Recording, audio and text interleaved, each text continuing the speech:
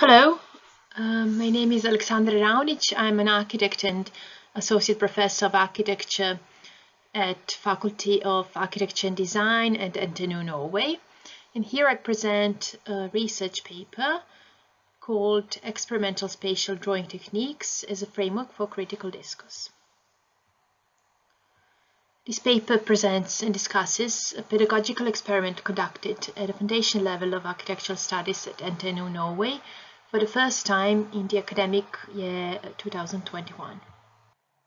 The pedagogy formulates a week-long educational framework in the form of an intensive knowledge exchange workshop. It departs from the theoretical grounding that helps contextualize the students' work that resorts to several other disciplines: visual arts, film, philosophy, etc. The pedagogy encompasses embodied learning experiences with hands-on experiments, interactive lecture tutorial sessions that navigate the course of actions. The pedagogy is situated at an intersection between art and architecture, but also in between assumptions and critical thinking, and in between traditions and innovation. This particular framework has been designed and initiated to complement the existing foundation level curriculum at NTNU called Form og Fage, that equips students early on with relevant drawing and representational techniques, which they are to employ and develop further in their studies and work life. It builds on the existing curriculum by challenging a concept of a drawing as a 2D media limited to a sheet of paper, and introduces students to drawing in the expanded field. A protocol purposefully developed by the author outlines spatial drawing techniques and teaching design strategies employed. Some of the strategies, such as translation of drawing properties into material properties, make way for critical consideration of the prevailing notions and habitual ways rooted in the discipline.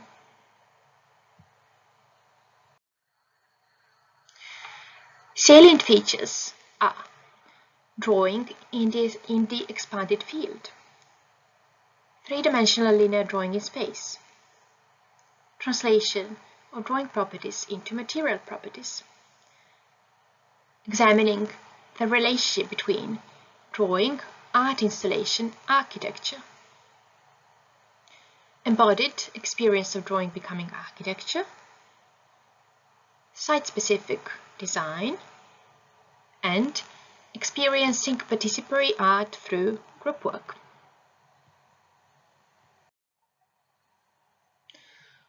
The purpose of the exercise is to challenge the notion of a drawing as a mere 2D medium and to question its relationship to space and to the way we think and create spaces. As such, it comes as a very last exercise that was given to the students within this course. Prior to it, students go through a semester and a half of traditional training in drawing and representational techniques. The main objectives of this educational construct, as described in the task's brief, are: we will challenge the notion of drawing as something strictly limited to a paper and let our lines depart the paper into the environment. Thus, instead of on a paper, we will be drawing three-dimensionally in space. By doing this, we will blur the difference between a drawing and an art installation and see how the two relate. More importantly, we will get a new outlook and a better understanding of a relationship between the drawing as representation of architecture and architecture itself. We will directly dive into and facilitate the metamorphotic process of a drawing becoming architecture. The above objectives point to the underlying motivation for designing this exercise: to add to an already established curricula for the Form and Fagge course. The primary motive is to bring closer students of architecture to their works of art. Unlike the artists in other creative disciplines, sculptors, painters, designers, the architects never get to be in direct contact with their work of art. It is only through a number of other mediating factors, engineers, construction workers, humans and machines, that are involved in the process that the creation comes to life.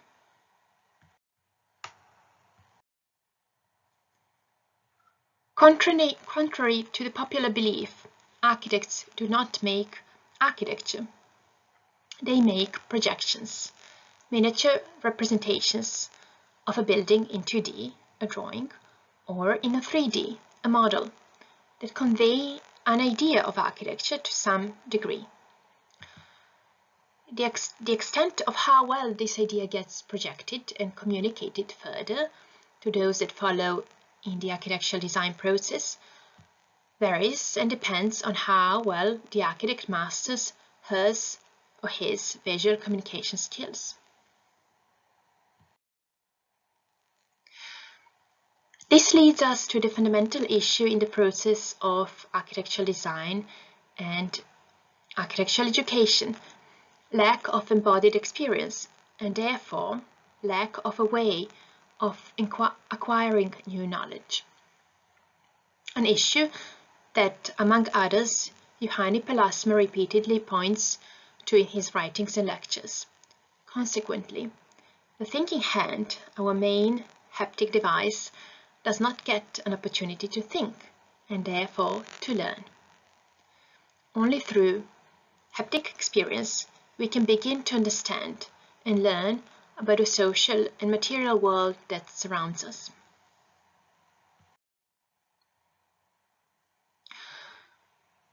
This task is framed so that the students are faced by questions that we sometimes forget that need be asked. Firstly, question of the difference between a drawing, an art installation, and architecture inevitably arises. Is there any difference, and if so, what is it? Secondly, the site-specific aspect of the task presents an opportunity to question and rethink various architecture elements and situations around us. What is a corner or what it could be? What is a door, a window, a ceiling, a floor?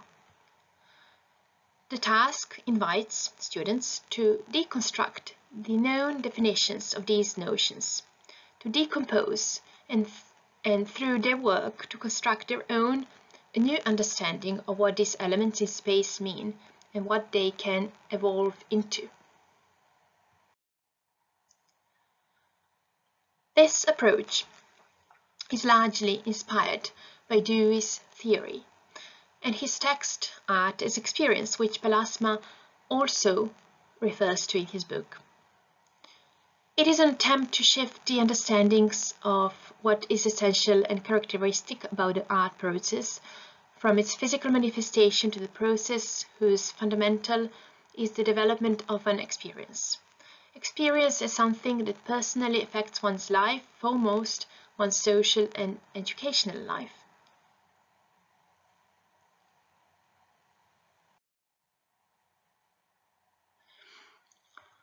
Activities and timeline of the workshop called Architectures in Love looks like this. Day 1. Developing a scenario. Art reference. Choose an art reference, a poem, a film, a song, an installation art, a photograph, to capture a glimpse of love from. Brainstorm. Brainstorm with your team on how to capture love from the artwork and debate. What kind of love is it? Is it a silent or loud, a secret, expressive, messy or neat, etc.? Discuss your findings and how you could express them using sticks and yarn. Exchange. Exchange and communicate with other groups.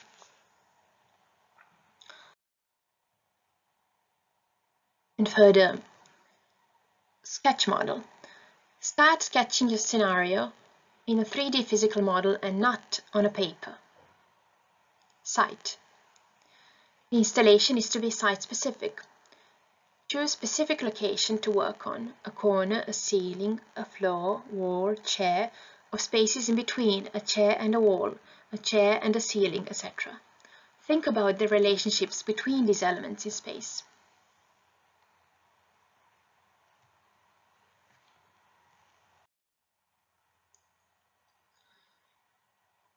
Day 2.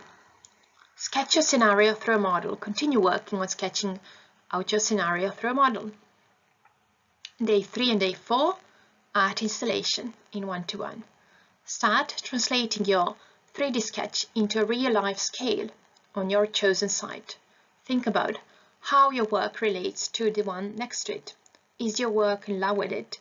Is your work in love with a piece of architecture it is attached to?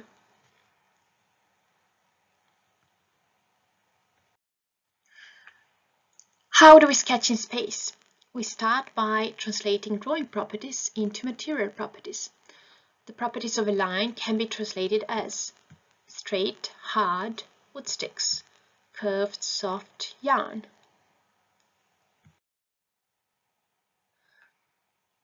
Drawing material is our building material. Basic drawing material / building material are wood sticks and yarn.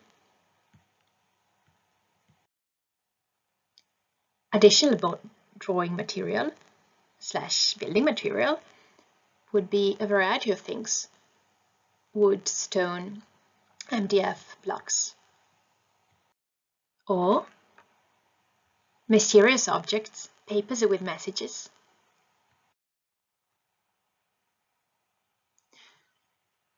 So students draw their spatial narratives into specific sites. Here we see a drawing in a corner.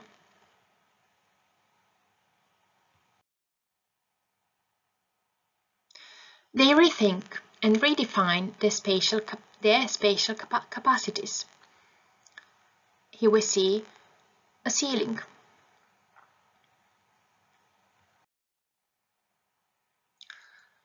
And so a corner extends into a room.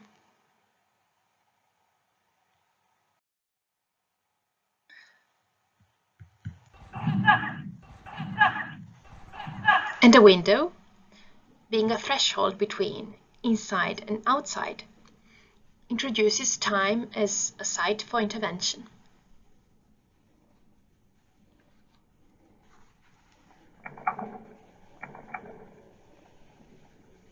Leading us to the outside, where the trees contour new spatial constructs.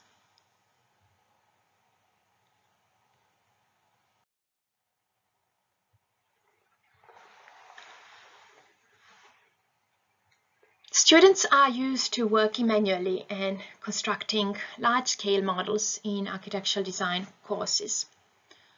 They are also very much used to draw two-dimensionally. This is the first time, however, for them to experience drawing that is not limited to a sheet of paper. Instead, it is performed three-dimensionally in space.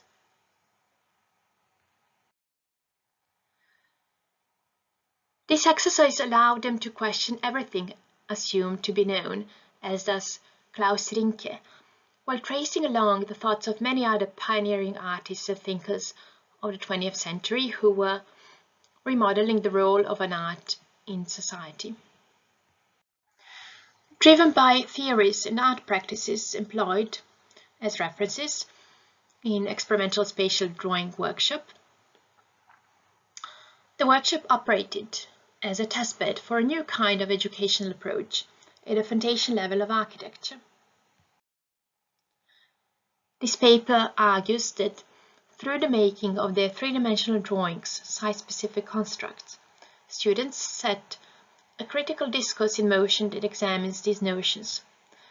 While it builds on the discourse that looks at the relationship between a drawing, an art installation, and architecture, it makes a case that in the long run, similar pedagogical approaches may advance the way we think and create spaces. In line with Dewey's and Boyce's thoughts for the need of democratization of art, we developed the workshop further. We ask, if performed in public spaces, as opposed to the studio classroom, what would the public aspect bring along? Would the participation of citizens make a positive impact to the learning experience or not? The workshop's next iteration, entitled Hearts of Hannah Riggen, is happening at present, placing these thoughts to test. Students no longer work behind the closed classroom doors. Their work is part of the Hannah Riggen International Triennale 2022 Anti-Monument. It is exhibited in the Trondheim Kunstmuseum, Grumulna, as well in several public areas in the city. The pedagogical intention behind was that students connect to the context they live and work in, both culturally and physically. Through their work, they interact with the local as well as with the global milieu. The pedagogy thus evolved into a specific cross-border collaborative pedagogy. We cross the borders of the classroom to the community, to the public areas, streets, museums, building sites. We cross borders of the academia and collaborate with various institutions, Trondheim Kommune, Kunstindustrimuseum, Trondheim Kunstmuseum, Kunsthalles, etc. We cross the border between teaching and research. The workshop is a part of the international research project called Threads of Innovation, an academic collaborative project between NTNU Norway and CEPT India, awarded Utforsk 2020 by Norwegian Ministry of Education and Research. Finally, we cross the borders of a country and collaborate with two other schools of architecture and design, University of Antwerp, Belgium, and our Threads of Innovation partner institution, CEPT University, India, who performed the workshop in parallel, and we exchanged the workshop experiences.